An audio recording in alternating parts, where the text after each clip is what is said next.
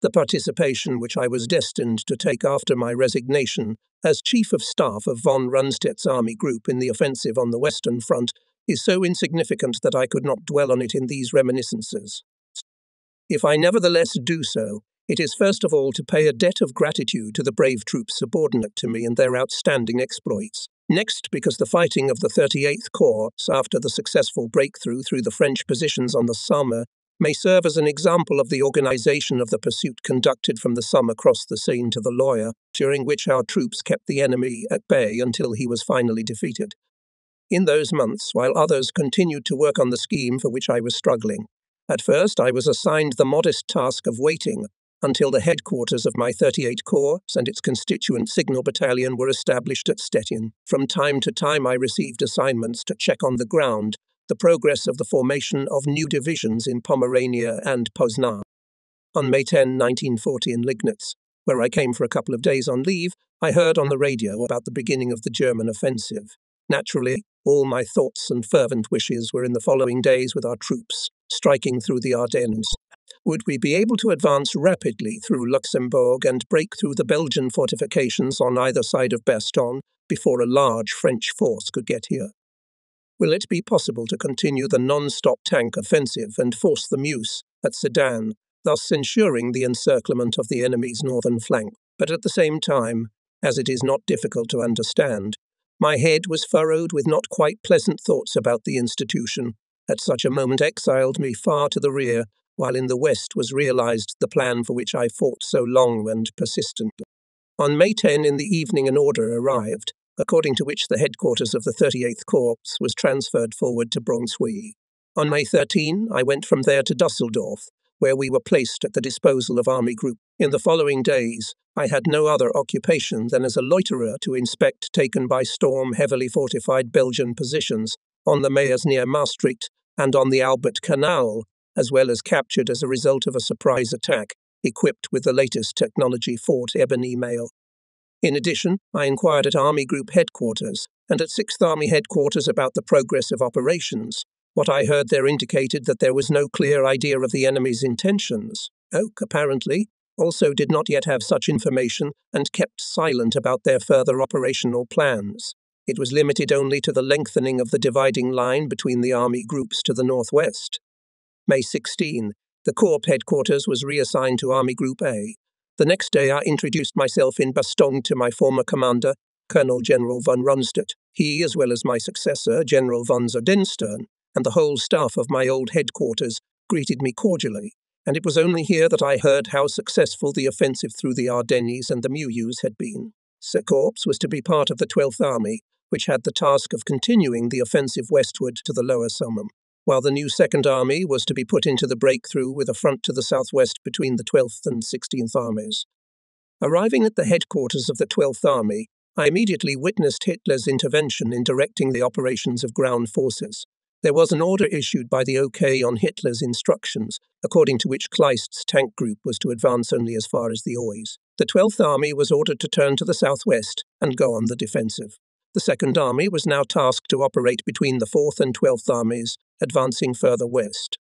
The order was motivated by the fact that the Führer under no circumstances wants to allow that at least a temporary failure of the Germans gave rise to a rise in the spirit of the French people, which by that time had already been severely depressed. He feared such a failure, if the 12th Army, as previously envisioned, would continue to strike further west, to the Lower Somme, and in doing so would have to repel the counterattack of the French army from the southern direction west of the Maas, directed to her flank. Here already a political figure or even a propagandist began to interfere in the affairs of the commander. On the one hand, it was clear that the suspension of the offensive tank group von Kleist on the Oise carries the danger of missing a decisive victory over the enemy forces in northern Belgium, which this group just had to go to the rear. On the other hand, the order provided that the 12th Army should move to the defence front to the southwest, and this meant giving up the initiative in the area between the Maas and the Oise. In reality, a major counterattack of the French at that time could not be expected. The enemy, at least in the opinion of the command of Army Group A, needed about a week to pull up the necessary forces for a counter-offensive. and that's if he even still thought of such plans. And it is precisely to cover the southern flank through the offensive from our side, and strike in the direction of the lower Somme was one of the central points of the proposals for the operation, with which the army group in the winter repeatedly appealed to the Haut Corps. Now it appeared that although Hitler did not have the courage to temporarily take the risk on the right flank of the advancing German forces, he already dared to give instructions in his own name on the course of individual operations of ground forces. If he at that time at all could justify the spectre, albeit temporary, failure of his intervention in the direction of operations, it is probably due to the fact that the OK, contrary to the previous proposals of the army group, did not introduce in time in the breakthrough of the Second Army as soon as the forward units of the advancing German troops forced the Meuse, whether between the 4th and 12th Armies to continue the offensive on the lower Somme, or between the 12th and 16th Armies for an offensive to the southwest between the Meuse and the Oise. The insufficient width of the front to introduce new divisions into the first echelon could not have been the reason for this. After all, in the first place it was necessary to have for both only by necessity opposite directions of the offensive and the fulfillment of the corresponding tasks one common army headquarters. The introduction of new divisions into the battle would then be timely and coordinated with the expansion of the area of operations. Sirp's example shows once again that the operational plan, apparently, is never fully realized, as its author thinks, if its implementation is the domain of others, even when there are no good reasons for deviating from the plan. If this intervention Hitler and did not lead to serious operational consequences, but still set him before the 12th Army task for defense allowed the enemy to create a new fortified line on the River Aisne. In the second phase of the offensive it had to be cracked in heavy fighting. The opportunity to finally break the enemy's front in this decisive area by continuing the strike was needlessly lost, and it was in this, along with the encirclement of troops on the northern flank of the enemy, was one of the main ideas of our proposal for the operation, which provided under any circumstances the transition to the second phase of the offensive. Meanwhile, our corps headquarters was transferred to Luxembourg, in the picturesque small town of Clerf. Our former role of observers was replaced by the task of directing the transfer of several divisions from among those following the Second Army. Not a very honourable task at a time when it indicated a decisive defeat on the northern flank of the enemy. During these days I received word that my brother-in-law, Egbert von Lusch, commander of a dive bomber squadron, was missing in action near Brussels. Egbert, my wife's younger brother, lived with us for a long time in Dresden and Magdeburg, where he attended school. My wife was especially fond of him, and we treated him like a son. His young wife was at that time living with us in Liegnitz. She, her mother, and my wife were tormented by obscurity and worry for many weeks, because for a long time nothing was known about what happened to the airplane that Egbert was flying, as well as about the fate of his crew. We could only say with certainty that it had been shot down during an attack by the squadron Egbert commanded. It was not until after the campaign in France that I was able to make more accurate inquiries. After a long search, the wreckage of the plane was found in the vicinity of Brussels. Inquiries from local residents revealed that the plane had been hit, apparently by anti-aircraft artillery fire, while transitioning to dive flight. 2 crew members managed to parachute out. One of them was killed by Belgian soldiers while still in the air, the other after landing. My brother-in-law and the 4th crew member were either killed by anti-aircraft fire or crashed with the plane. Egbert von Lusch, a gifted young man, was especially beloved by us. Tall, slender blonde, with beautiful expressive eyes, he had a very attractive appearance. His soul was open to all that was beautiful and good. All this was combined in this man who charmed all who knew him. Possessing a high development, he was an excellent officer who loved his work. In case of his death, he left the following letter to the squadron. I ask me not to mourn. I'm an idealist and I die as happily as I lived. There is no life on earth more beautiful to me. It is only a pity that I can no longer serve my and am lost to my wife. About this I will think in the last minutes of my life. May 25. The corps was tasked to replace the 14 TK, which General von Kleist, together with a 9 Panzer and 2 motorized division, left to cover its rear in the lower reaches of the Somme, on the site Abbeville, Army. On May 27, the shift was made. By this time there were no stable fronts in the lower reaches of the Somme. 14 TK together with the 2nd Motorized Division held a bridgehead near the town of Abbeville on the left, southern bank of the Somme. 9 PD had the same task near the town of Amiens. Between these two towns there were only patrols all along the Somme. But also the enemy was not able to allocate enough forces to create a new front behind the lower reaches of the Somme. In front of our bridgehead at Amiens stood, apparently, 1 French colonial division and British units at Abbeville, 1 British division.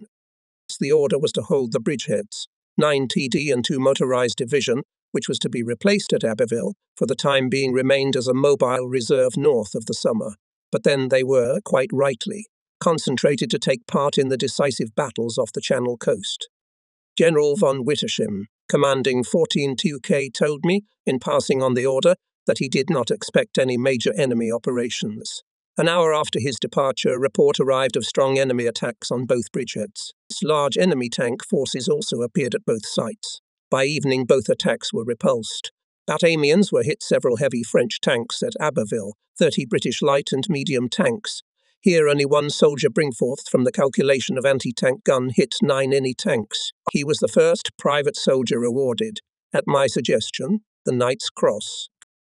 In my opinion, the enemy attacks either had the purpose of their actions in this area to alleviate the position of the northern flank, which was under threat of encirclement, or it was an attempt to create a new front on the lower reaches of the Somme. For us, the same question arose, which I have previously raised in connection with Hitler's order on the 12th Army. Was it necessary, as it was stated in the order, and on the lower Somme to fight defensive battles, or should we try to keep the initiative in their hands? Defensive tactics, which apparently was prescribed by 14 TK, would give the enemy, there was no doubt about it, the opportunity to create a new strong defence front on the lower Somme. In addition, it was problematic in this case and the retention of bridgeheads in the areas of Abbeville and Amiens, as the enemy would pull up here forces. Both motorized divisions left as a reserve north of the Somme, very little suitable for action on the bridgehead. They could not be introduced here to strengthen the defence of bridgeheads.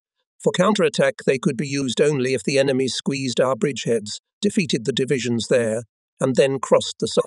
I have repeatedly argued to the commander of the 4th Army, to which we were subordinated, that we must now 2 motorized divisions suddenly force the Somme between both bridgeheads in order to cover the flanks of the enemy units advancing on the bridgehead and break them. It seemed to me that it was better to lead the Corps maneuver battle to the south, that is, in front of the Somme frontier, until the battle in northern Belgium was over and it would be possible to advance our northern flank across the lower Somme.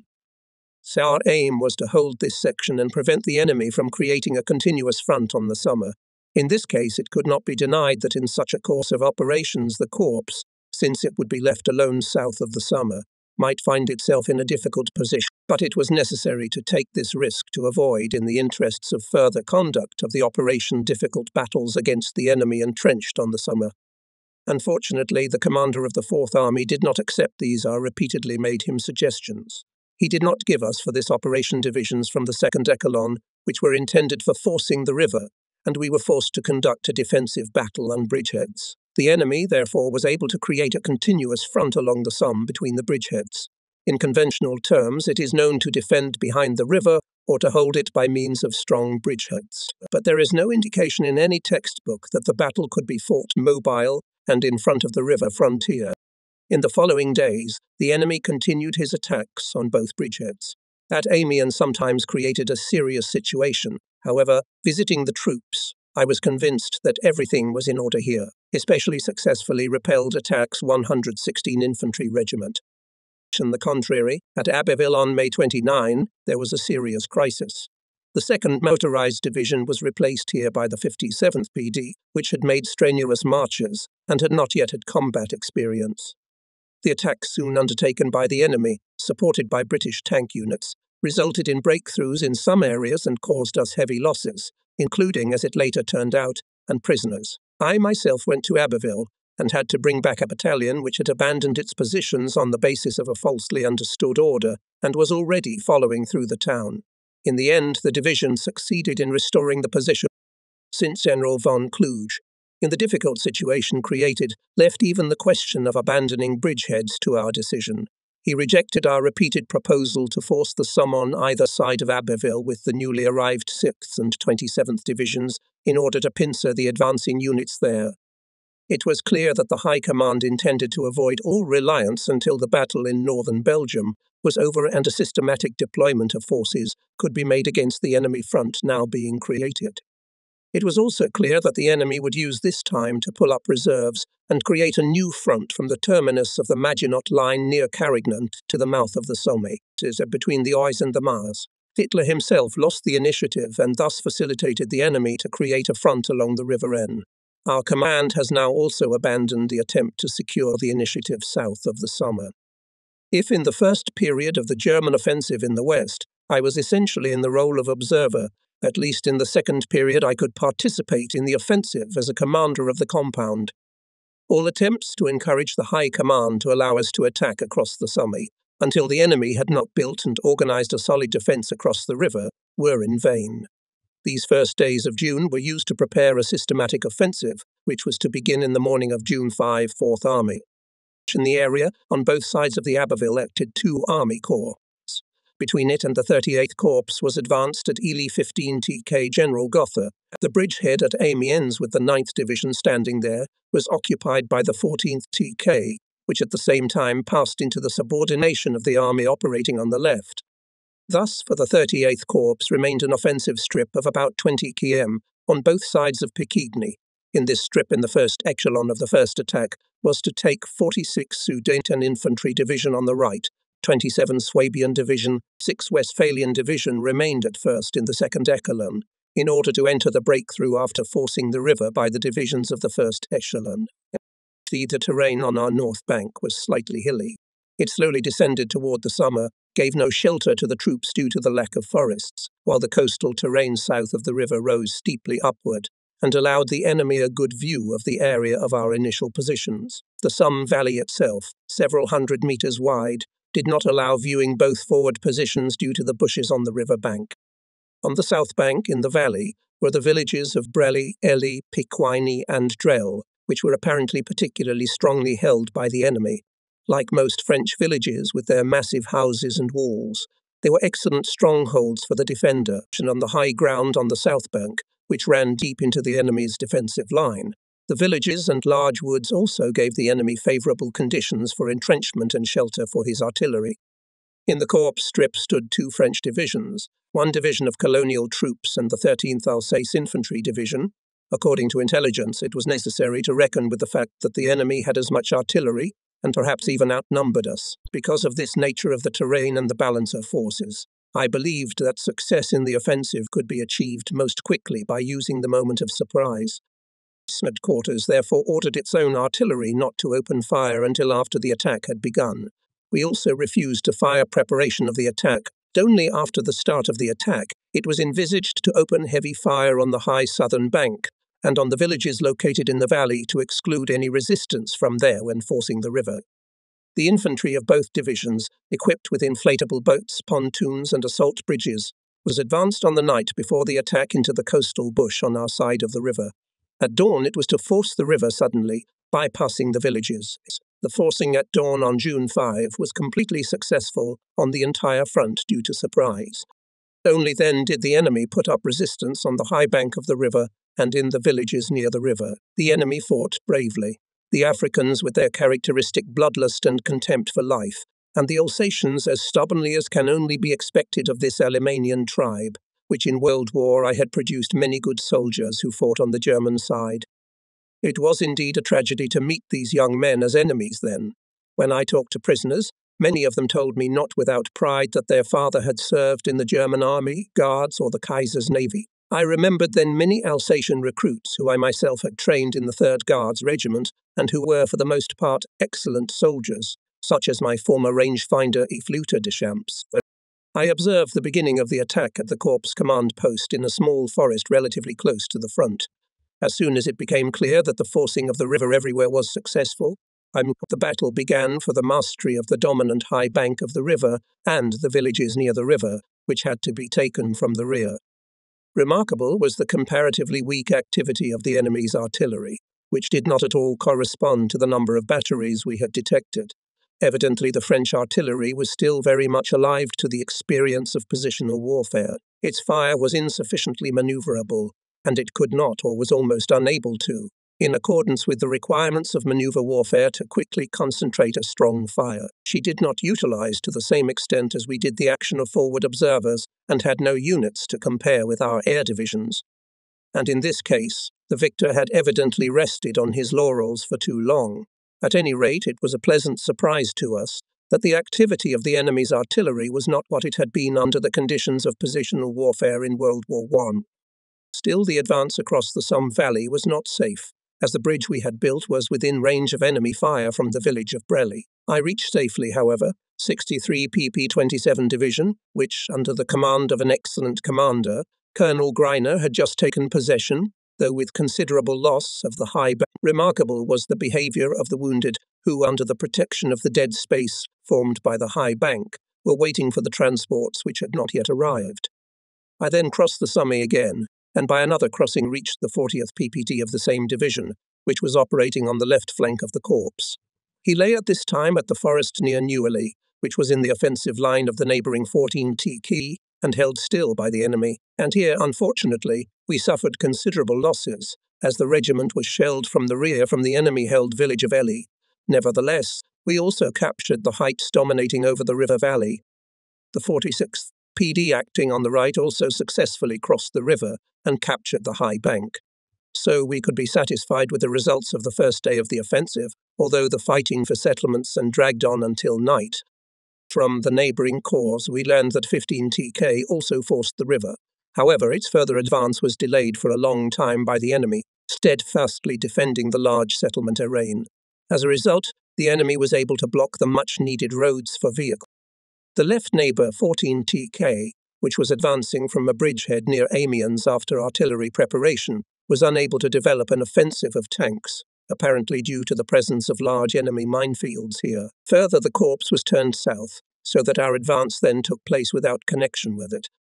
The offensive on June 5, in addition to mastering the high bank of the river, also gave such a gain of space south of the Somme that at night the first batteries were moved across the river, but it was still unclear whether the enemy was defeated or whether he would try to organize a stubborn defense in the depths of his position. In such a situation, reports that could clarify this crucial question are usually absent. The fog of obscurity. The only thing that in war always there is hid from us the situation and intentions of the enemy. A careless advance could bring a heavy defeat. On the other hand, the loss of a few hours can give the enemy the opportunity to organize a new defense, which then again will have to break through with heavy losses. A military commander who in such a situation will wait until reliable reports do not clarify the situation is unlikely to smile military happiness. He would miss a favorable moment. For this reason, in the early morning of June 6, I was already on the advanced on the south bank of the Somme Command Post 46 Division. Of course, after the tension of yesterday's day, the troops have not yet fully recovered. I pointed out the necessity of starting the pursuit immediately, as the division did not appear to have had direct contact with the enemy. I then rode forward, ordering the regimental units of the 42nd Division, which had no orders to move, although the noise of battle could be heard in front of them, and arrived at the right flank regiment of the corps. The regiment was actually ready to advance, but wanted to await the results of artillery fire on the forward-lying village of Kouazi, adjacent heights and forest edges. There was no intelligence information about the enemy, since I assumed that neither the village, heights, nor forest edges were occupied by the enemy. I ordered the commander to immediately move out in a broad front, but in dismembered battle orders. If the enemy is really in front of the front, he will discover himself and be suppressed by artillery. When advancing in the order I indicated, there was no need to fear heavy losses. As the commander evidently doubted the correctness of my opinion, I drove forward myself in my passenger car. We reached the entrance to the village of Kouazi and came upon a barricade, which, however, no one was defending. Single shots were heard from the village, evidently of straggling soldiers. After a short reconnaissance, we entered the village, which the enemy had abandoned, as well as the adjoining heights and the edge of the forest. With this information, I returned to the regiment, which by this time had already moved out, and advised it to reconnoitre itself in future. Naturally, the corps commander does not exist to pose as a reconnaissance sentinel. In this situation, however, a vivid personal example was necessary, especially since the troops did not yet know me, and I was sure that the precondition for a valid pursuit is the initiative of the chiefs. The delight of my adjutant Oberleutnant von Schwertner and my young driver, Fieldfell Nagel, at our accidental reconnaissance raid was a special joy. In the evening I visited the 2 regiments of the 27th Division which were advancing on the village of Seesmont. Somewhat unexpectedly, I stopped at the front of one company commander. After informing me of the situation, he thought it appropriate to take advantage in turn of the presence of a high superior. I was obliged, lying on my stomach, to lay out my large map and inform him in detail of the general situation, as far as I knew it myself. It was only after I had quenched his thirst for knowledge that I was able to ride back, taking one wounded man who was also eagerly interested in my information about the situation. Fortunately, the return trip was not long, as the Corps command post had been moved during this time closer to the front into the woods. June 7 was introduced into the battle on the right flank of the Corps, 6 PD, which a day earlier had moved to the south bank of the Somme. The brave Westphalians, who have always been good soldiers, showed a remarkable eagerness to push forward. When I arrived at this division in the morning, I learned that the heavily traversed stretch of Poix, which might have been good cover for the enemy, had been overcome. The town of Poix had already been taken, and the regiment was rapidly advancing on the village on the other side of this stretch. It is true that Poix and the roads leading to this township were under a rather unpleasant exposure to the fire of the enemy's long-range artillery. We were somewhat amused by one driver of an ammunition car who, during the shelling of the road, sought shelter under his car loaded with shells. In the evening I was again at one regiment of the 46th Division, which was stationed still in front of the Poix River frontier. But even here it was possible to leave this frontier behind by evening, after the necessary interaction with heavy weapons and artillery had been secured, an interaction which here at first was poorly organized. 27th Division, which had to fight the heaviest battles, was withdrawn to the second echelon as the pursuit developed at a good pace. It was to be replaced on the left flank of the corps, just attached to him one cavalry division. June 8 continued the pursuit, and the pace again set the Westphalians. 46th Division reported about 100 enemy tanks, against which flew stormtroopers. However, it was not possible to capture these tanks, using the aid of attacking aircraft. They escaped, although with more decisive actions they could have been captured. The course of the fighting on June 7 and 8 gave the corps commanders the opportunity to judge that the defeated enemy is not able to resist, except for a short time and in some areas. It was conceivable that the enemy was endeavoring to save his remaining forces by withdrawing them behind the Seine. Beyond the lower reaches of this river, he would probably attempt to organize resistance again, using the reserves still remaining. The corps had, therefore, to make every effort to force the Seine by quick action, before the enemy found time and opportunity to organize a defense of the river. Although the corps was still 70 km from the Seine by the evening of 8 June, the Corps Command ordered the divisions of the 1st Helon not only to reach the Seine on 9 June with their motorized advance parties, but also to force it. The bulk of the infantry and artillery on horseback were to follow the motorized advance parties on a rapid march in order to reach the Seine the next day as well. The 6th Division was to force the Seine at Andel, the 46th Division at Vernon. Extreme endurance was required of the troops, 4 consecutive days of fighting and pursuit. In war, there are times when the Supreme Commander must put the most stringent demands on the troops, if he does not want to miss a favorable opportunity, as a result of which the troops would have to pay dearly for what was missed. In this case, operational considerations also spoke in favor of rapid action. The French, it appears, were still determined to defend Paris. Large enemy forces occupied positions around Paris, running north of the city from the Oise to the Marne. If it had been possible to quickly force the Seine below Paris, the fate of these positions would have been sealed, since the troops occupying these positions had nothing to do but to evacuate Paris quickly, if they did not want to expose themselves to the danger of being cut. The situation, therefore, dictated to the corps commanders to make high demands on the troops.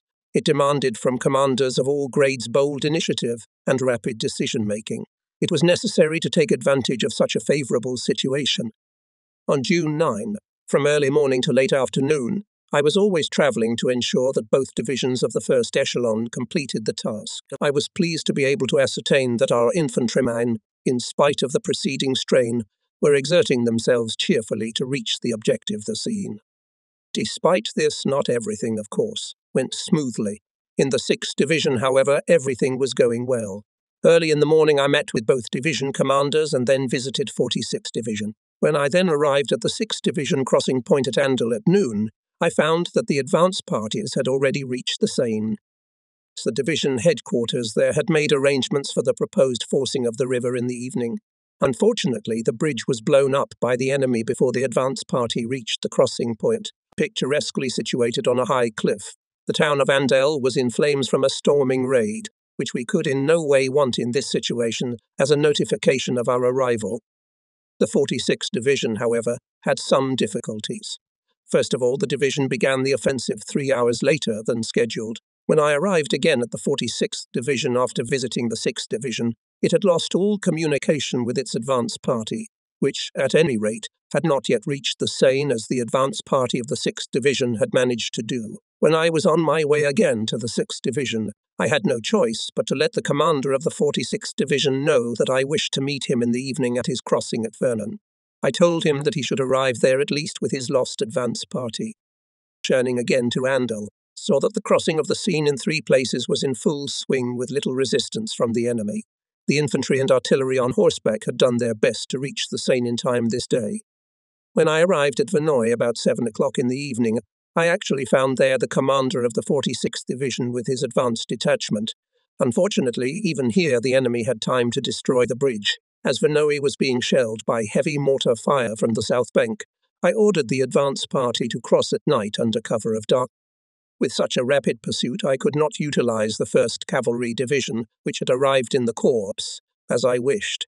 It was still far away and was subordinated to me by the army with a clear instruction to introduce it to cover the left flank of the army at Paris on the Oise. However, the division reported to me that it was still far from my forward divisions. It was attacked by a large tank force of the enemy. Clearly, we were talking here about the tanks that had previously escaped from 46th Division and were now operating in our rear flank. When I arrived in Verneuil again after a short night on June 10, the first parts of the 46th Division had already crossed the river.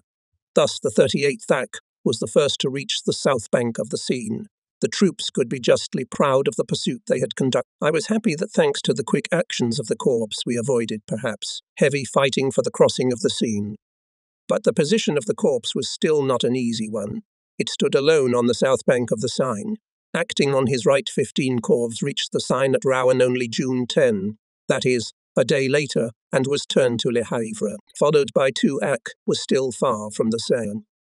On the left flank was completely unclear situation in the area of Paris, the garrison of which was not known. In addition, 38 AC needed 2 more days to cross the river all their forces. Light pontoon bridges, built at Andal and Vernon, were all the time the object of repeated raids by British aircraft, which managed for a while to disable the bridge at Vernon. If the enemy command had any reserves on this flank, if it had taken the initiative, it could have attacked the isolated south of the river 38 AC.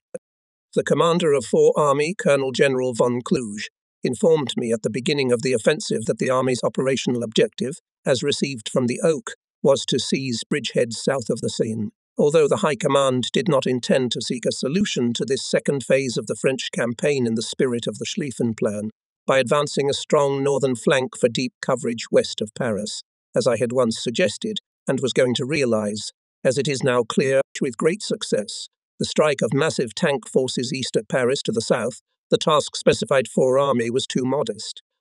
Even if they were going to seek a solution by striking east of Paris, and, therefore, the breakthrough of Army Group C through the Maginot Line, and the offensive of Army Group to the Lower Seine was to be auxiliary actions, it was still necessary to hold the initiative and on the outer flank. Army Group began the offensive across the Aisne only on June 9. It was still difficult to foresee whether its strike would really bring the desired decisive success.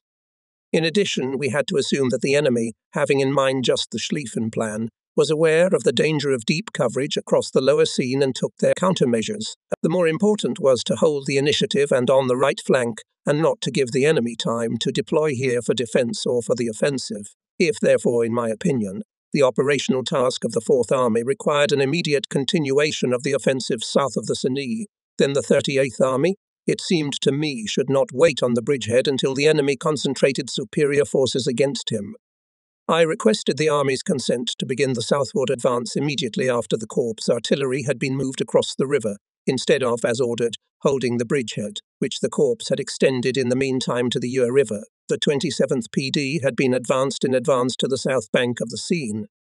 On June 11, I requested permission to move to the south bank of the Seine also the 1st Cavalry Division, which had fortified itself on the Oise and had on that day won a fine victory over the tanks mentioned earlier. In this situation, it seemed to me quite natural that our only cavalry division should be the first and in pursuit. I had intended to put it ahead of the Corps, with the task of quickly cutting from the southeast railroads and highways leading to Paris. Unfortunately, my proposals were rejected. I was informed that the army is waiting for instructions on further offensive. The 1 Cavalry Division was then taken from me and reassigned to the 1 AC, which was in the 2nd Echelon, so that it could under all circumstances still cover north of the Seine flank on the Oise. Thus, to my regret, this fine division was not given the task that was so suited to it. On the evening of June 11, 2 events occurred which, in my opinion, confirmed the correctness of our considerations. A pilot was shot down in the location of 58 PP6 Division, in whose possession was found an order containing data on the retreat of the enemy on a wide front. Consequently, it was necessary to follow him on his heels. On the other hand, 46th Division reported that a major tank attack was underway against it, a sign that our stay south of the Seine was clearly very unpleasant for the enemy. Further, our waiting could not increase for him this unpleasantness, but only to reduce it. On the morning of June 12, the 46th Division, which had just repulsed an attack with heavy losses, reported that the enemy was concentrating in front of its front and urgently asked for help. I decided at my own risk to launch an offensive with all 3 divisions, but as soon as I gave the order, as the army commander appeared. Although he approved of my intention, but still believed that in the absence of new operational instructions from the OK better to wait. He was concerned, of course, mainly about the fact that my corps will operate ahead alone. He gave, therefore, a strict order not to continue the offensive behind the line Yves-Ruas. Pacia, an order which was once again confirmed for certainty in the evening order for the army. The advance of the 27th Division, which was operating on the left, was going well, while the 46th Division reported that it could not advance. It did not have sufficient artillery, ammunition, and food on the south bank. She, however, had to repel tank attacks, but there were only 50-60 of them. In the following days, the battle again took the character of pursuit. June 13, 2 AC on our right also forced the Seine. On this day, our headquarters was located in a small chateau, which belonged to the famous writer Colette d'Arville. Unfortunately, she was absent. I spent the night in her bedroom, which served as a salon at the same time, was very elegantly furnished and, according to old traditions, had its own door to the park. We enjoyed the use of the swimming pool in the park. On June 14, the commander of the ground forces visited us. I informed him of the successes of the corps, which he took note of, but said nothing about further objectives. June 15, Colonel General von Kluge informed me that the army must now seize the city of Le Mans. It is necessary to pursue the enemy rapidly without waiting for neighbours. This is not new wisdom for us. On June 16, the divisions of the corps again ran into organised resistance on the line of Ferté-Vidame-Senonches-Chateauneuf. These were units of the 1st, 2nd, and 3rd Mechanized Divisions, which had been operating in Flanders, had been evacuated from Dunkirk, and had unloaded again at Brest. In addition, units of 2 colonial brigades and 1 Moroccan division reappeared. In the evening, the enemy's resistance was broken. Tier 2. A fine impression was left by the units of the 6th Division, which I visited while touring all the divisions. In the evening, we received an order from the army where we were given the direction: Le Mans, Angers on the lee rear. 1 AC is to advance on our left, and 46th Division is to be transferred to it. 15 TK, with the exception of 1 division, which was to seize Cherbourg, was given the direction to the lower Loire in order to form bridgeheads there. So this, it turned out, was the operational plan. June 17. It became known about the resignation of Reynaud and the appointment of the old Marshal Pétain. Was he to organize resistance, or did the politicians want to give the old honored soldier of the First World War the right to sign the surrender? The Führer's order received on June 18 demanded the most vigorous pursuit, which was no news to us either.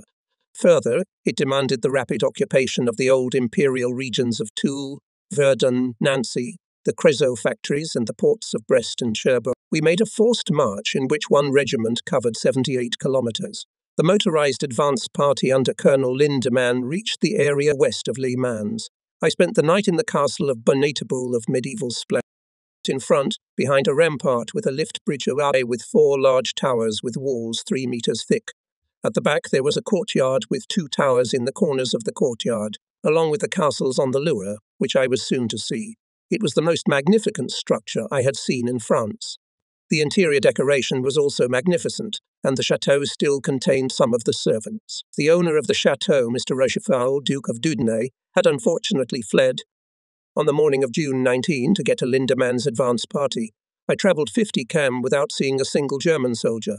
I arrived at Le Mans, where my grandfather had entered as a victor 70 years earlier, and toured the magnificent cathedral there. On the way I met detachments of French soldiers moving eastward without arms, and a whole artillery division with all its guns and machines surrendered to Lindemann. The enemy army was clearly beginning to disintegrate. Despite this, Lindemann's detachment held up in front of a section of the Mayenne River near Lionangers. On the opposite bank, they found enemy machine guns firing on the bridge and tanks. Lindemann tried in vain to suppress them with a single battery of 100 guns at his disposal. I headed away from the bridge to the front near the river and found that there was apparently no enemy at all, or a very small force here. I recommended to one company commander, who was apparently waiting on the bank, to see if the enemy would leave the bridge, to force the river downstream. If he wanted to, I would accompany him. This suggestion worked. After a while, the soldiers of the company, undressed, jumped into the river, swam across it and reached the shore without any losses. The bridge, on the approaches to which, unfortunately, were already lying dead, was captured. I remained still in the advance party until it began to advance on the opposite bank, and then returned to my command post. Still, the enemy, with a few tanks and machine guns, held the detachment on Mayenka for 8 hours. Immediately upon arrival at the command post, I sent my first adjutant Oberleutnant Graf again to Lindemann with strict orders to the forward detachment still at night to cross the Loire. Indeed, he found this detachment preparing to cross to rest on that bank. The adjutant succeeded, however, that the detachment crossed the river at night, and he himself got into the first inflatable boat. During the night, reports arrived at the Corps CP from both divisions that the forward detachments had crossed the Loire. I immediately rode forward and was struck by the grandeur of the river, which at the western crossing at Ingrad was about 600 meters wide and had a strong current. That the high bridge 2 spans had been blown up. In this gap it was necessary to build a pontoon bridge, and due to the difference in height of 9 meters, it was necessary to use steep slides. Later it was terribly difficult to drive a car down these slides. In any case, heavy vehicles had to be transported, which was quite difficult with the width of the river, strong current, and the presence of many shoals. The other crossing near Chalon was easier, as the river was divided into 3 branches. The bridges over both northern branches were in our hands unharmed, therefore it was necessary to make a bridge only over the last branch, which was 160 meters wide. Here I observed a kind of duel. In the morning the French soldiers showed themselves on that bank only unarmed. By evening heavy tanks appeared in front of both bridges. Our units, advanced to the other bank, could not hold them back, as guns and anti-aircraft artillery could not yet be transferred there. Thus, at the crossing at Chalon, I saw an 88 mm anti-aircraft gun on our side and a heavy tank on the other side, prepare to open fire at the same time, and both opened fire at the same time.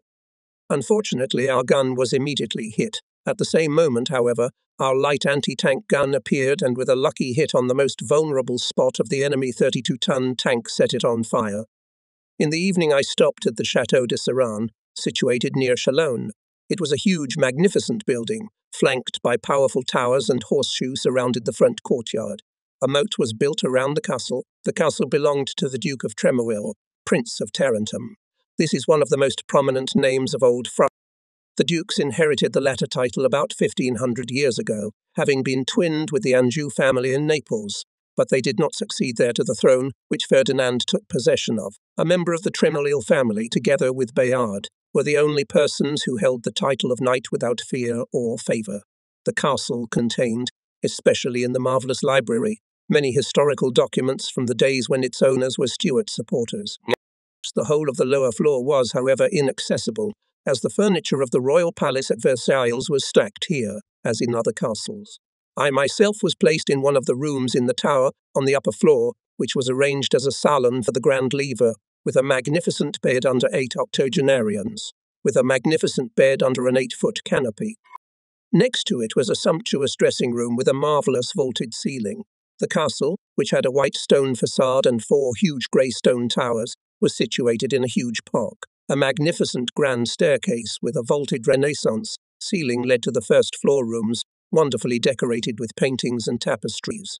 It is clear that here, as in all other places, we were attentive to other people's property and handled it with care.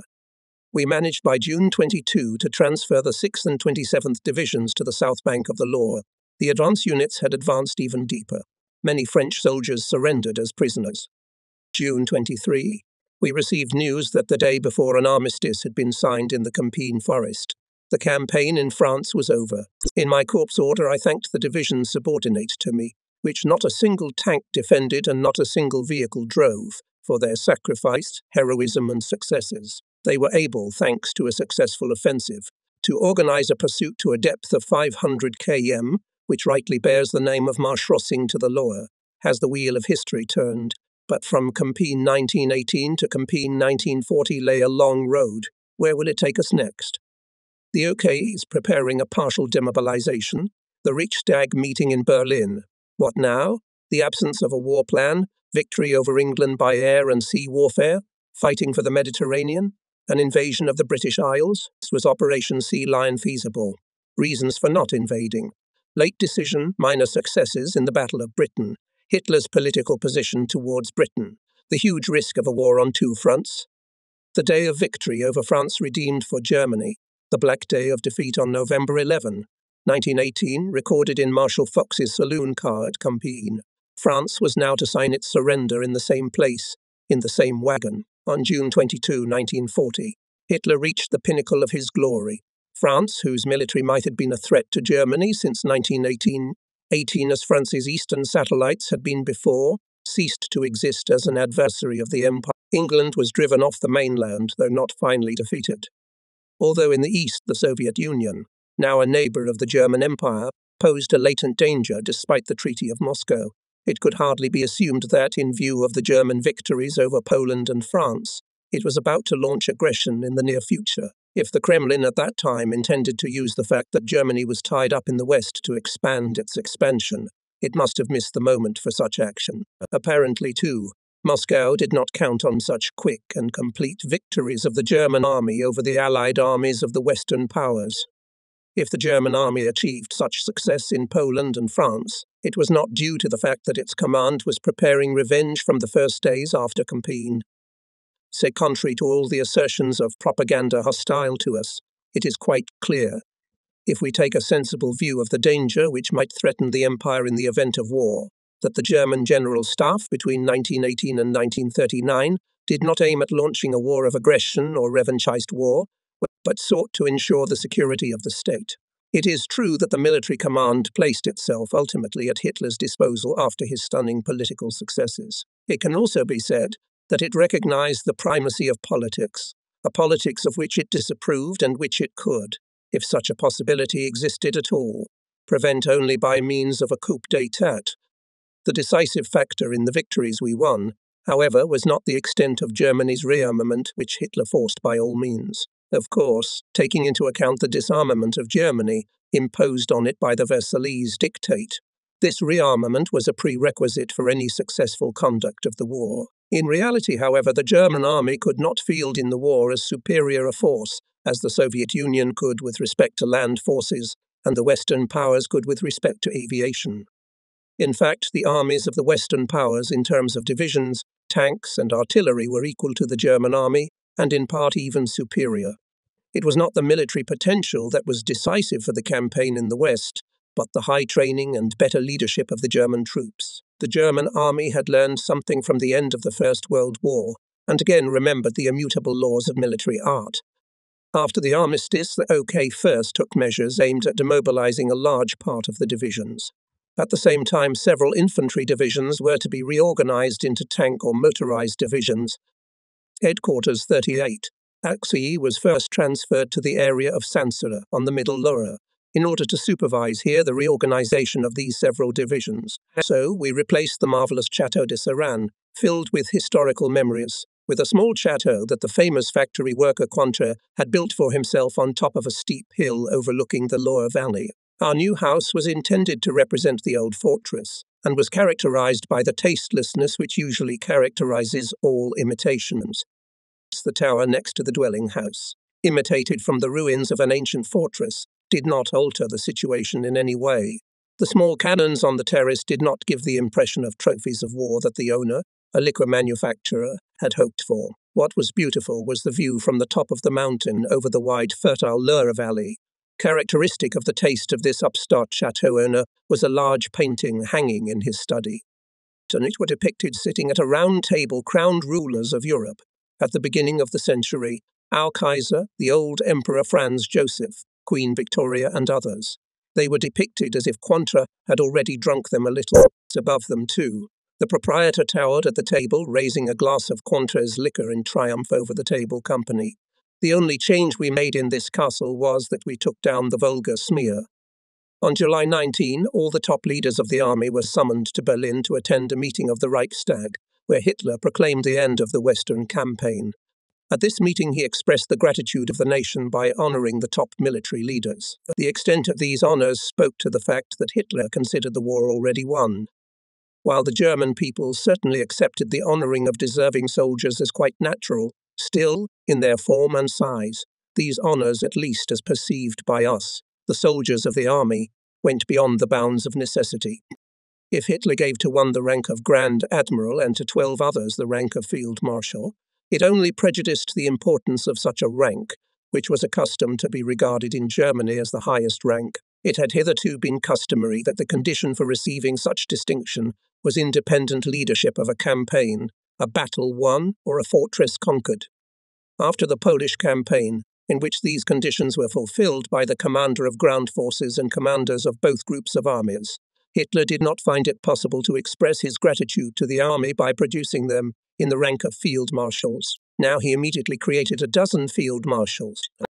Among them were, along with the commander of the land forces, who led 2 brilliant campaigns, the chief of the general staff of the armed forces, who did not command anything and did not hold the position of chief of the general staff. Further, among them was the state secretary for the air fleet, who, whatever his abilities, could not be equated with the commander of the ground forces.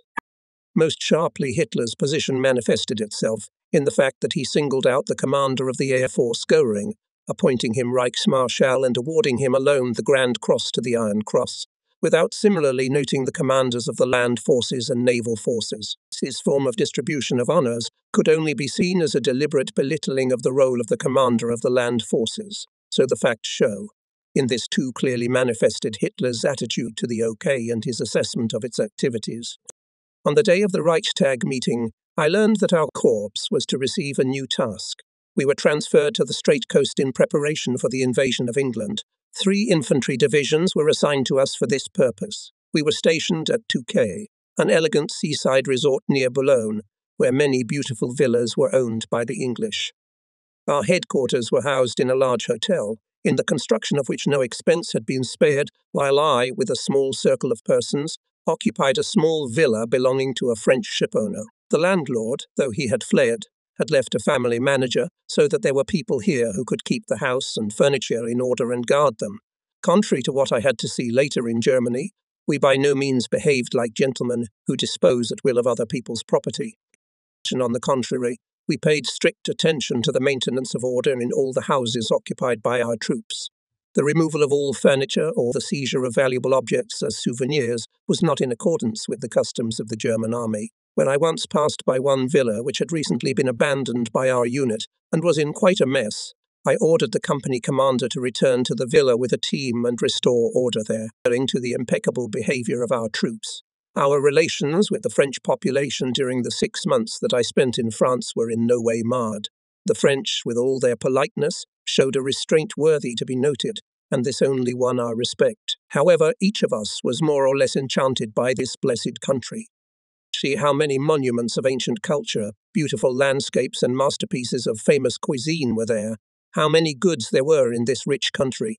True, our purchasing power was limited, Only a certain percentage of our allowance was given in occupation money. This rule was strictly adhered to, at least in the land forces. In this way, the understandable thirst for acquisitions was moderated, and this was highly desirable in the interest of preserving the prestige of the German army. This money was enough to make an occasional trip to Paris, and to enjoy the charms of that city for a day. During our stay on the coast until November, we enjoyed sea bathing, which was enjoyed by my new adjutant, Oberleutnant Specht, my faithful driver Nigel, and stableman Runge, who also took long walks on horseback along the coast. It should be noted that in the strait, the height of the tide reaches 8 meters compared to the low tide level. This circumstance played a great part in the question of the possibilities of landing on the English coast, as well as in the choice of time for entering the ports during the invasion. Once, while bathing, we swam far out to sea, and our Mercedes was suddenly seized by a tidal wave.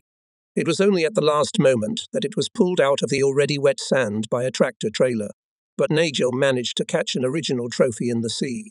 Far out to sea floated a bridge from a sunken steamship. Nigel climbed on it and soon appeared from the captain's cabin with a net, rackets and table tennis balls, which we added to our arsenal of sporting accessories. In this strange way, perhaps no one has ever before been able to acquire table tennis. The joy and pleasure of this beautiful country and the lull after the campaign had been won did not, however, cause the soldiers to disband, as is usually the case with occupation troops. On the contrary, the commanders were faced with the task of training the units for an entirely new task. The troops were trained daily in a coastal area covered with dunes, and much like the areas where the landing was to take place. After our means of transportation arrived, converted boats from the Elbe and Rhine, small fishing boats and launchers, we were able to conduct in calm weather, along with the naval ships, exercises in landing and disembarking sea landings. In doing so, many had to take a cold bath if the boat was ineptly brought to shore. The young Fenricks of the Navy also had to first master this new task. One could not take offence at them for doing it without much enthusiasm.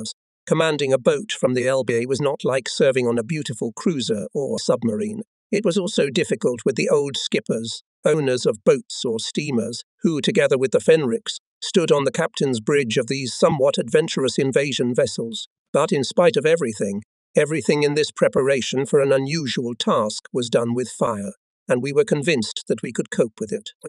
It will be appropriate to make here some criticisms of Hitler's plan to land in England, and especially the reasons that led to the abandonment of this intention. If Hitler, after the victory over France, really thought that the war was already won, and it remains only to instill this thought in England, he was clearly mistaken. That cold refusal, which was met in England his extremely vague peace proposal, showed that neither the English government nor the English people are not inclined to such a thought. Hitler and his OP were now faced with the question, what now?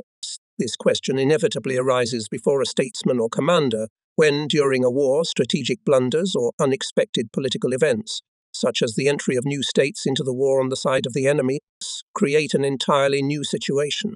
Then nothing else remains but to change the war plan. In such a case, the figures concerned may be blamed for overestimating the forces of their state and underestimating those of the enemy for misjudging the political situation. But if the statesmen and military leaders should ask themselves the question, what now? After military operations according to their calculations, in this case even beyond their calculations, have led to a victory over the enemy, if the defeated enemy has escaped to his islands, one has to ask oneself whether the German side had any war plan at all. Of course, no war goes according to a once-established program, according to a plan that one side has worked out. But if Hitler went to the risk of war with France and England in September 1939, he should have thought in advance how to deal with these states. It is clear that the German High Command, before and during the campaign in France, had no war plan as to what should be done after winning the war or how to continue it. Hitler hoped for England's pliability. His military advisers, in turn, believed that we should wait for the Führer's decisions.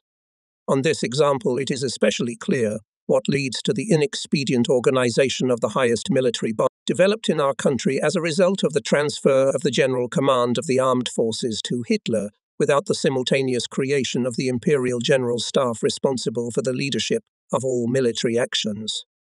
In fact, along with the head of state who determined policy, there was no military authority responsible for directing military action. Hitler had long ago relegated the OPB to the position of a military secretariat. Chief of the OKGK was not at all in a position to advise Hitler on strategic matters. Commanders of the three branches of the armed forces, Hitler gave almost no rights to influence the overall direction of military action. They could only occasionally express their opinions on matters of warfare, but Hitler made decisions, in the end only on the basis of his considerations. In any case, he reserved to himself the right of initiative, so that I do not know of a single case in which an important decision in matters of the general conduct of the war came from the command of one of the branches of the armed forces. Since no one had the right to draw up a war plan, least of all, of course, the OKBB, practically everything was reduced to waiting for the Führer's intuition to manifest itself. Some, like Keitel and Goering's in superstitious veneration of Hitler, others, like Brauchitsch and Redder, fallen in spirit.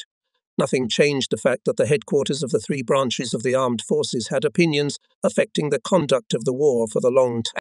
Thus, Gross Admiral Raeder, in the winter of 1939 FOT, gave the task to the General Staff of the Naval Forces to study the technical possibilities and conditions of the operation of landing in England.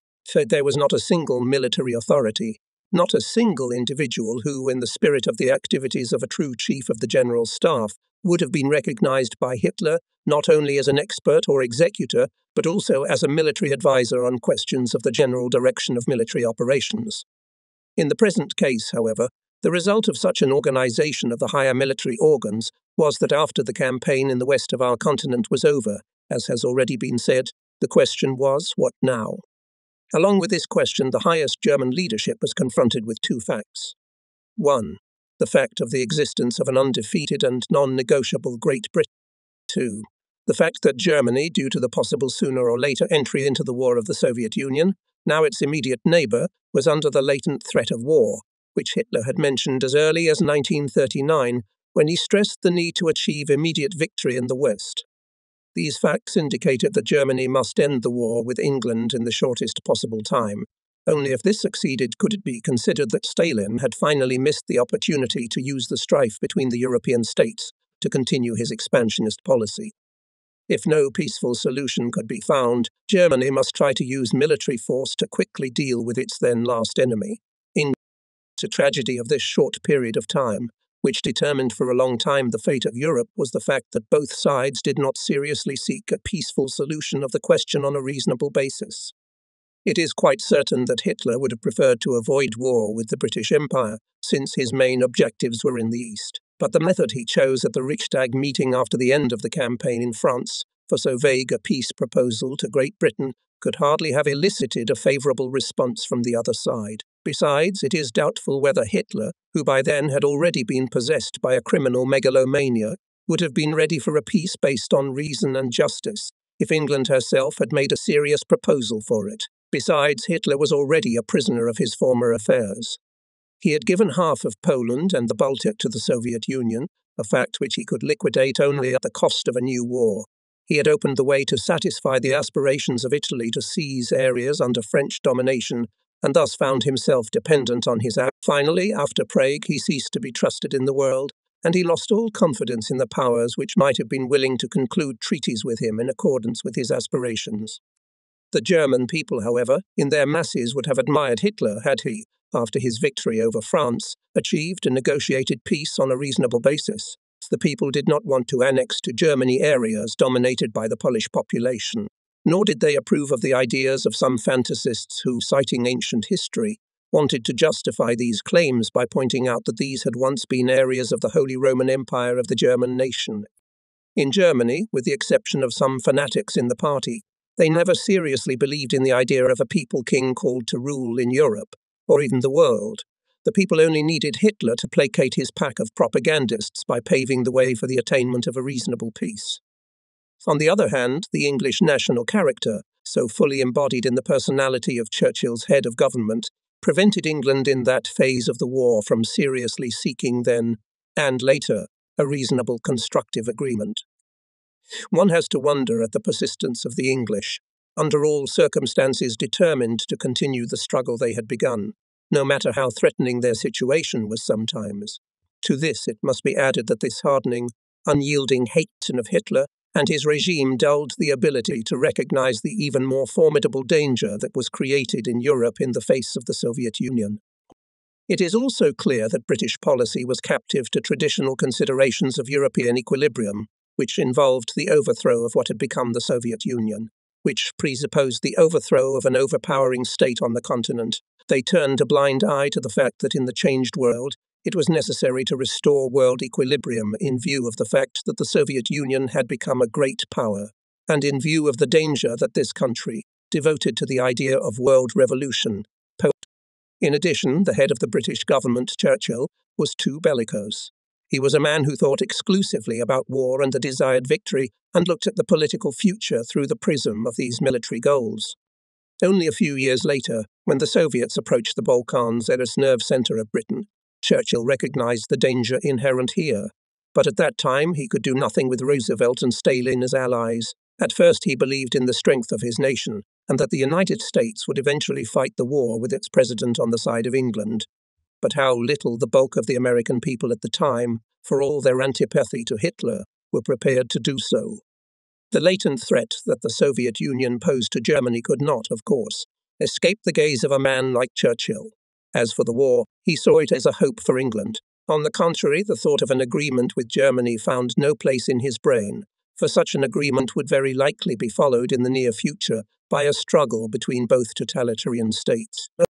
While a judicious weighing of the strengths and weaknesses of the two states did not allow one to expect with certainty a complete victory for either of them, it was hoped that they would both bind themselves to such a war for a long period of time, which would result in their mutual weakening. Situation would inevitably have the consequence of giving both Anglo-Saxon powers the role of world judges.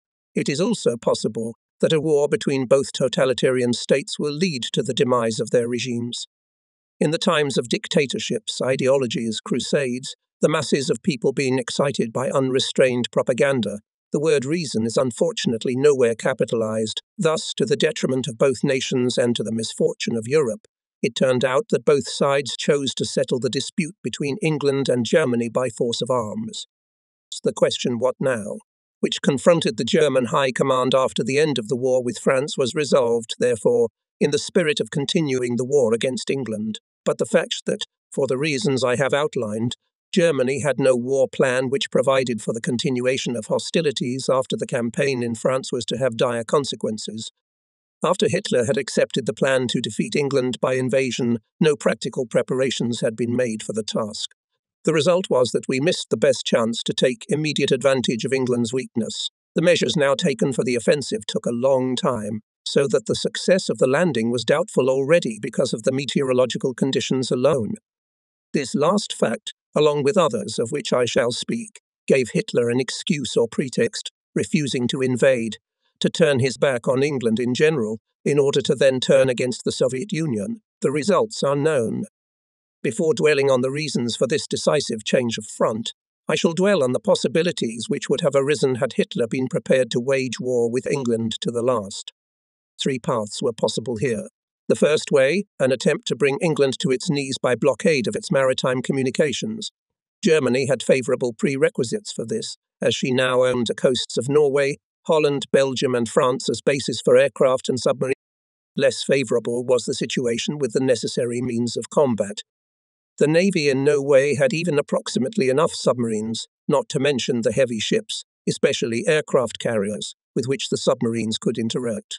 In addition, it turned out that England's fight against submarines will be effective until the English aviation is not defeated.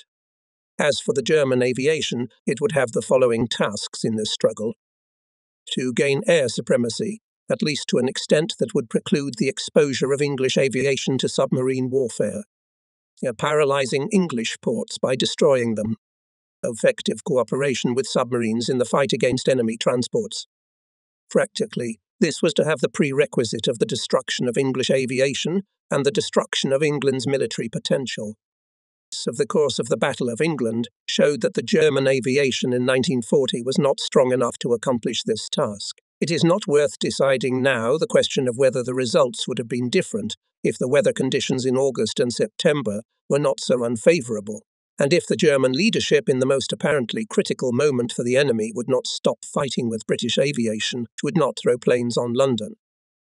In any case, in the summer of 1940, in view of the limited number of bomber aircraft and the lack of fighters with a long range, it was hardly possible to confidently expect the rapid achievement of the destruction of British aircraft and the destruction of the military potential of England.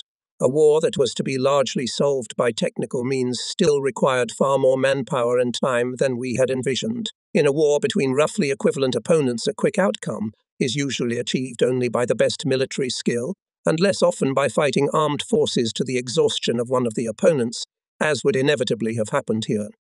It was necessary from the beginning, therefore, to prepare for a long war. In order to ensure success, it was necessary to multiply the military aviation as much as the submarine fleet was once increased. I must make it quite clear that the idea that a country as large as Great Britain could be quickly brought to its knees by operational air warfare in the spirit of General Dewey was, at any rate at that time, only a dream. The same was later revealed in the Allied air war against Germany. In any case, it was necessary, if they decided to defeat England by blockade of maritime communications, to turn all the military power of the country to strengthen the submarine fleet and aviation. For this purpose, it was necessary to reduce the land army in order to free up manpower. In the prolongation of this war lurked the main danger. No one could know how long the Soviet Union would wait. If we took the path of reducing the land army and tied our air force to the struggle against England, the Soviet Union, if it did not enter the war, would be on the path of political blackmail. Another danger lurked in the possibility of America entering the war at an early stage. It was unlikely that she would have watched calmly as England was slowly strangled. In this war of air and naval power, America could have entered relatively early, but in the event of a German invasion of England, at that time she would have been too late. Still, if Germany had a truly unified military leadership, it would have been possible to venture down this path with a hope of success, though given the existence of the constant threat of intervention by the Soviet Union or America, and this, of course, only if strictly limited to the goal of destroying British air power and blockading its sea communications. Any deviation toward the dubious ideas of fighting against the spirit of the enemy nation by raiding cities could only jeopardize the success of the war. A war over the Mediterranean Sea is cited as the second possible path that could be taken to defeat England. Hitler, or the German military command in general, was reproached for the fact that they could not break free from the shackles of continental thinking. They allegedly could never properly appreciate the importance of the Mediterranean as the lifeblood of the British Empire. It is possible that Hitler was thinking in continental terms. She answers. But the other question is whether the loss of the Mediterranean Sea to England would really have led to her refusal to continue the war, and what the consequences would have been for Germany of conquering the Mediterranean Sea area. Undoubtedly, the loss of position in the Mediterranean would have been a severe blow to Britain. India, the Middle East, and thus England's oil supply would have been severely affected. In addition, the final blockade of her communications in the Mediterranean would have severely undermined England's supply. But would this blow have been fatal? To this question, in my opinion, must be answered in the negative. In this case, for England would have remained open to the Far and Middle East through the Cape of Good Hope, which could not be blocked. In this case, it would be necessary to create a tight ring of blockade around the British Isles with the help of submarines and aircraft, that is, to choose the first way. But this would have required the concentration of all aviation here, so that there would be nothing left for the Mediterranean Sea. No matter how painful for England the loss of Gibraltar, Malta, positions in Egypt and the Middle East, this blow would not be fatal for her. On the contrary, these losses would rather have hardened the English will to fight. It is in their character. The British nation would not have recognized these losses as fatal to itself and would have continued the struggle even more fiercely. So, it would in all probability have refuted the well-known assertion that the Mediterranean Sea was the lifeblood of the British Empire. It is also very doubtful whether the Dominions would not have followed England in continuing her struggle. The second question is what consequences the outcome of a decisive struggle for the Mediterranean would have had for Germany. The first is that Italy could have been a good base for the struggle, but that her armed forces would have made a very modest contribution to the struggle.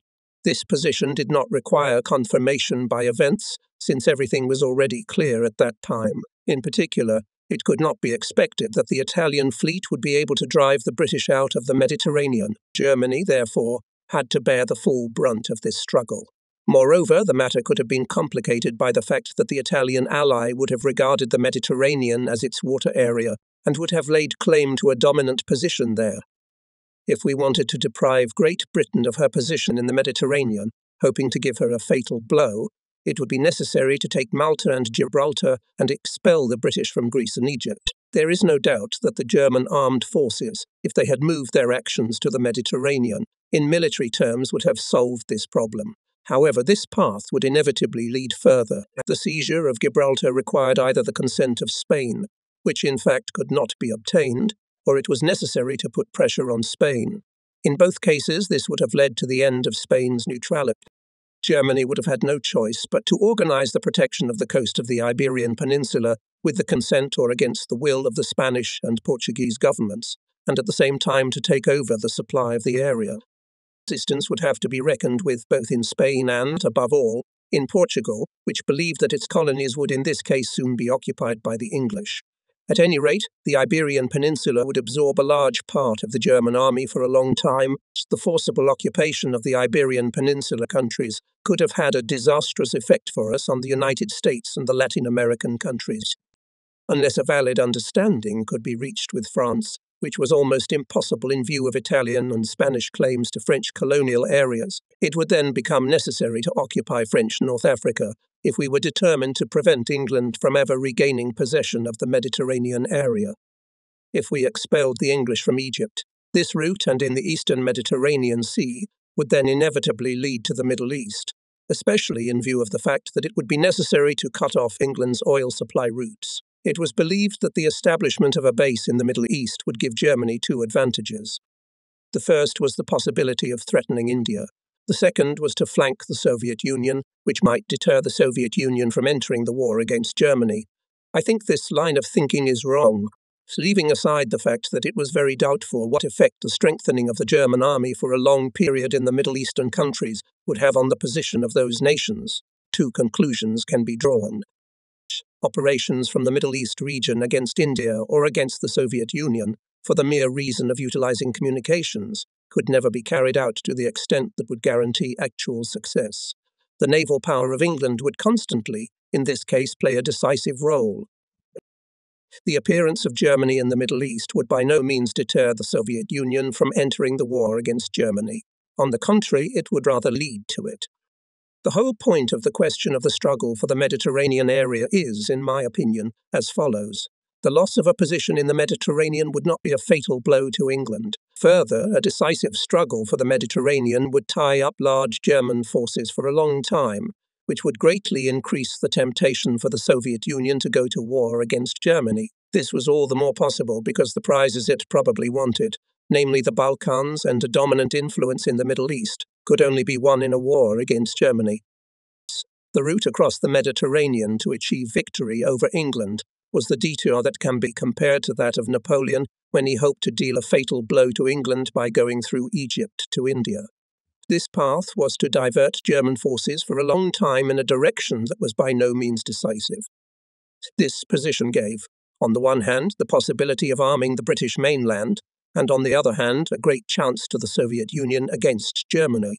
The route across the Mediterranean Sea was in reality an evasion of a solution not hoped to be achieved in a war against the British Isles. This led to the third route discussed in 1940, the route of invasion of the British Isles.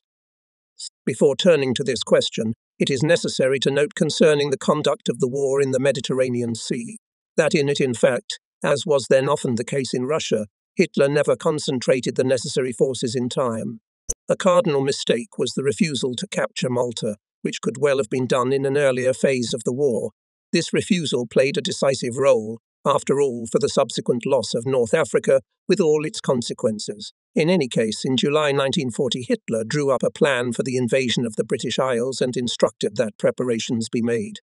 The operation was to be prepared under the cipher name Sea Lion, but was to be conducted only under certain prerequisites. The form in which this operation was to be carried out, the friction which had arisen in connection with the matter, above all between the OK and the Chief Naval Staff, had already been reported by others on the opposing side. One has also written about the reasons or pretexts which, in the end, must have justified the abandonment of this undertaking. Here I shall therefore touch upon only three important questions. Now, could the invasion of England have compelled her to give up the struggle? That is, would it have brought us, if the operation had been successful, a complete victory? Could we have counted on the success of the invasion at all, and what would have been the consequences of the failure of the operation? What were the reasons that finally forced Hitler to abandon the invasion, and thus from achieving victory over England and turn the army against the Soviet Union? On the first question, it must be said that invasion would have been the quickest way to defeat England. Both of the other ways we have discussed above could not lead to a quick victory. But would that victory have been final? It is possible and very likely that Churchill's government, even after the conquest of the British Isles, would have tried to continue the war from Canada. Whether all the dominions would therefore have followed him on his way is a question we shall not discuss. At any rate, the conquest of the British Isles would not have meant the final defeat of the British Empire. The most important thing, apparently, was the following. After the conquest of the British Isles by the Germans, the enemy would have lost the base, which, at least then, was necessary for the offensive from the sea to the European continent. To carry out an invasion across the Atlantic without using the British Isles as a springboard was absolutely impossible at that time, even in the event of America's entry into the war. Nor could it be doubted that, after defeating England and disabling the British Air Force, driving the British fleet across the Atlantic, and destroying the military potential of the British Isles, Germany would have been in a position to rapidly improve the situation in the Mediterranean. It could be said, therefore, that even if the British government, after the loss of the British Isles, had tried to continue the war, it had hardly any chance of winning it. Would England in that case have been followed by the Dominions? Would the latent threat that the Soviet Union posed to Germany have ceased to exist?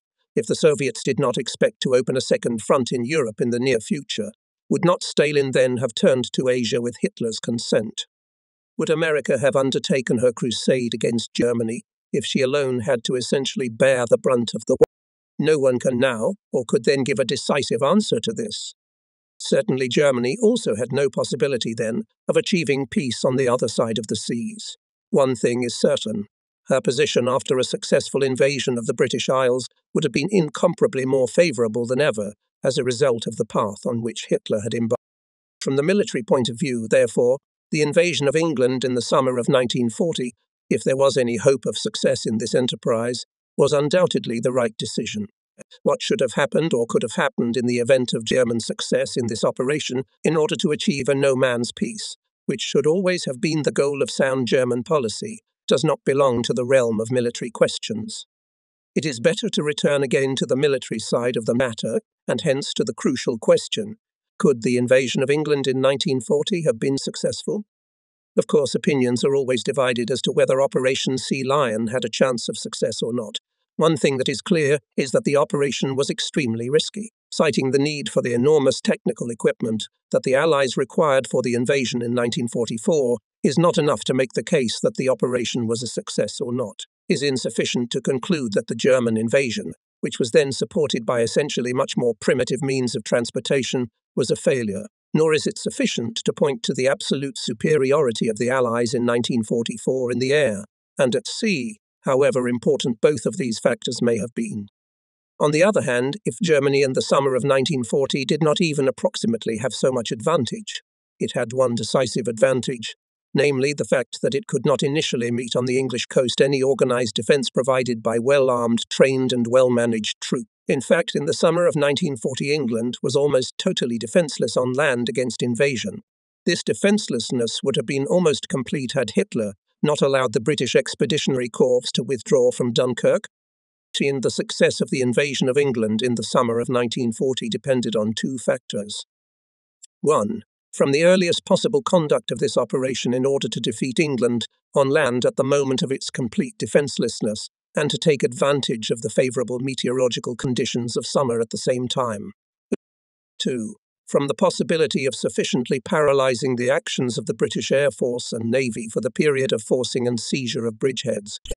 It is also obvious that due to the variability of the weather, as well as the uncertainty of whether the German aviation will be able to ensure air superiority over the English Channel, at least for this period, the Operation Sea Lion was always associated with a very high risk. Given this risk, The responsible higher authorities were slow and considered the operation with many reservations. Even then, it was clear that Hitler did not have a heart for this operation. In the executive, one could notice the lack of persistence and energy on the part of the higher authorities in these preparations. General Jodl, Chief of Staff of the operational leadership of the armed forces, even saw in this attempted invasion a kind of desperate step, which was not forced by the overall situation. Air Force Commander Göring, whom the armed forces leadership, as always insufficiently strictly controlled, did not consider the air war against England, which he directed, as part, albeit the most essential, of the invasion operation of the entire the methods of using the Air Force, which in the end severely crippled its materiel and personnel, show rather that he regarded the air war against the British Isles as an independent operational act and directed it in accordance with these attitudes. The Naval General Staff, which had first raised the question of an invasion of England, in examining the practicalities of the operation, had concluded that the operation could be carried out under certain prerequisites. Even so, he was best aware of the weakness of his means. The most positive position was perhaps the OK, although it did not at first consider the possibility of invading the British Isles at all. It is quite clear, however, that those who primarily risked themselves in Operation Sea Lion, the land army units intended for the invasion, were precisely the most intensively preparing for it and approached the endeavour with faith in success. I think I have a right to assert this, as the 38A's subordinate to me was to operate in the first echelon of the invasion army, from Boulogne to Bexhill Beachy Head. We were convinced of the possibility of success, but we did not underestimate the danger. Probably, however, we did not know enough of what alarmed the other two branches of the armed forces, especially the Navy. It is known that basically two reasons, or two pretexts, caused Hitler to abandon, in the end, the plan for Operation Sea Lion. The first was the fact that the preparation of this operation would take a long time, with the result that the first echelon of the invasion could begin forcing at the earliest on September 24, that is, at a time when, even in the case of a successful operation of the first echelon, there would be no guarantee that in the strait can be expected meteorological conditions conducive to further operations. Second and decisive circumstance was that our aviation in this period failed to achieve the necessary air superiority over England. If even we accept that in September 1940, these factors may have seemed decisive for the refusal to invade England, then by doing so we will not yet answer the question of whether the invasion was possible under a different leadership in Germany. Yes, it is these factors that are ultimately at issue when we evaluate Hitler's decision to avoid a decisive battle with England and attack the Soviet Union. At issue, therefore, is the question of whether both of the factors named, the delay of Operation Sea Lion and the inadequate results of the air battle for England, were inevitable. As to the first of these factors, the postponement of the landing until the last decade of September, it is clear that it could have been avoided. If there had been any war plan which also provided in advance for the defeat of England, much of the technical preparations for the invasion could have been made before the end of the campaign in the West. If such a plan existed, it would have been unthinkable that Hitler would have allowed the British Expeditionary Corps to withdraw from Dunkirk for any reason. At least, delaying the timing of the landing until the fall would not have happened if the German leadership timed the invasion at the time of the defeat of France, that is, in mid-June, rather than in mid-July. Preparations for the invasion on the basis of the order received in July, with the full use of all possibilities, could be generally completed by mid-September. Had the decision been taken 4 weeks earlier, it would have made it possible to begin forcing the strait as early as mid-August. As for the second factor that caused the abandonment of Operation Sea Lion, the insufficient results of the air battle for England, tis the Rickendaad, we must say the following. It must be considered a mistake of the military leadership intention to achieve air superiority over England through an isolated air war, launched many weeks before the earliest possible date of invasion.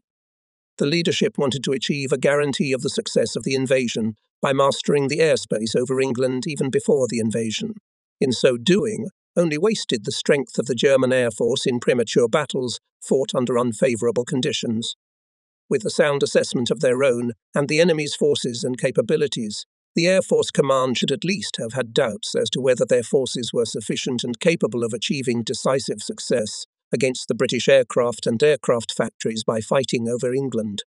At first, the German Air Force Command underestimated the English fighter aircraft, overestimated the performance of its bomber aircraft, and was taken by surprise by the presence of the enemy's effective radar system. In addition, it was known that our bombers and, above all, fighters had insufficient range and thus insufficient depth of invasion. Enemy aviation was able to evade our strikes aimed at destroying it. We do not mention the fact that the German fighters had to fight over England under more unfavourable conditions than the enemy. Bombers could not receive sufficient cover by fighters if they made flights that exceeded the range of the fighters. This consideration alone should have induced the Air Force Command to launch decisive battles against the British Air Force, only at a time when it would have to take the fight on equal terms, that is, over the straits or over the coast, in direct operational connection with the The German command finally made another mistake by changing the operational objective of the air raids, despite the previously mentioned, partly foreseen, partly unexpected unfavourable fighting conditions, just at the moment when the success of the operation hung in the balance. On September 7, the main thrust of the attacks was shifted to London, a target not in any operational connection with the preparations for the invasion. However desirable it might have been to achieve air superiority before the invasion began, still a common-sense consideration of all factors should have compelled the German High Command to use air power for the decisive blow only in direct connection with the invasion. Of course, it may be objected that in this way of utilizing the German Air Force, it would have had too many tasks. Raids on British air bases in southern England. Both air cover for the landing of landing craft in French ports. Thus detecting transports crossing the straits. Support of the first echelon of invasion troops during their landing. Preventing the actions of the British fleet in cooperation with the Navy and coastal artillery.